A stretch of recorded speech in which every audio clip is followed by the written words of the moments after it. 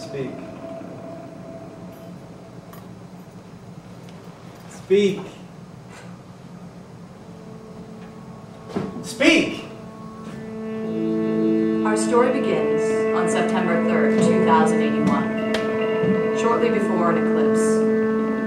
We follow a space transport landing at the South Pole's e.t.c. station. At this unique location, the sun is always near the horizon.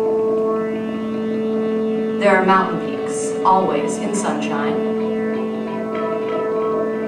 and valleys, so deep that sunlight never reaches them. In these valleys, colonists have found ice that comets brought to the moon long ago.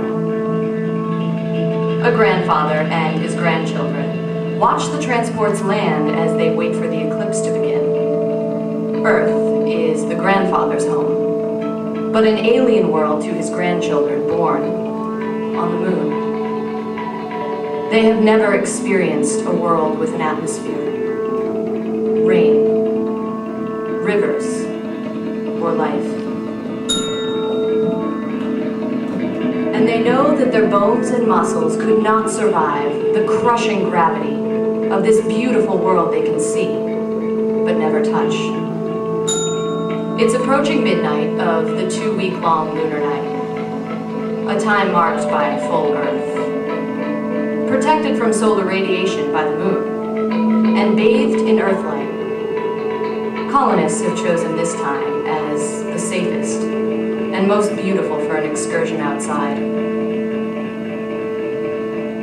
Full Earths during eclipses are rare and special. I can't remember what happens next. Everything happening now has already happened before. Well, that was anticlimactic. All right.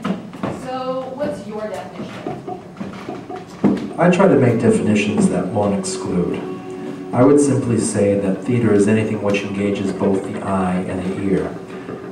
The two public senses are seeing and hearing. The senses of taste, touch, and odor are more proper to intimate, non-public situations. The reason I want my definition of theater to be so simple is so one could view everyday life itself as theater. So there's no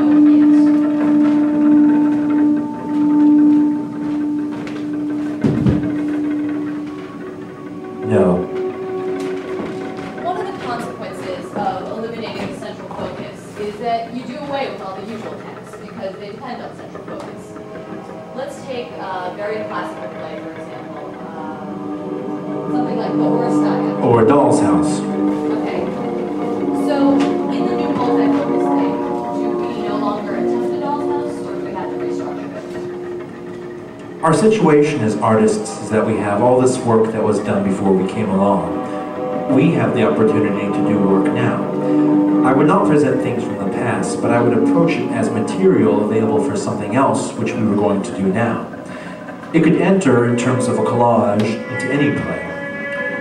One extremely interesting theatrical thing that hasn't been done is a collage made up from various plays.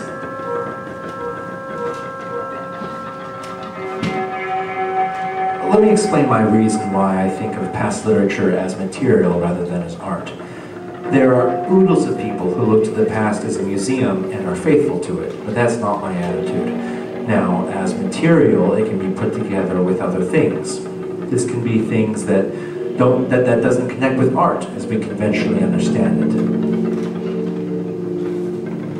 Ordinary occurrences in a city, or ordinary occurrences in the country, or technological occurrences, things that are practical now simply because our techniques have changed. You're welcome.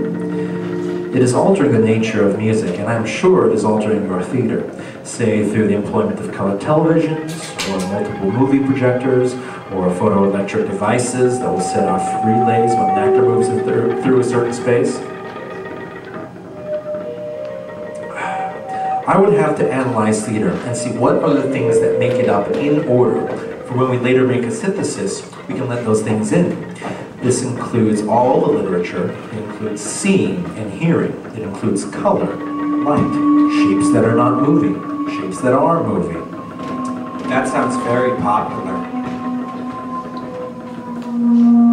It is... Everybody is left behind by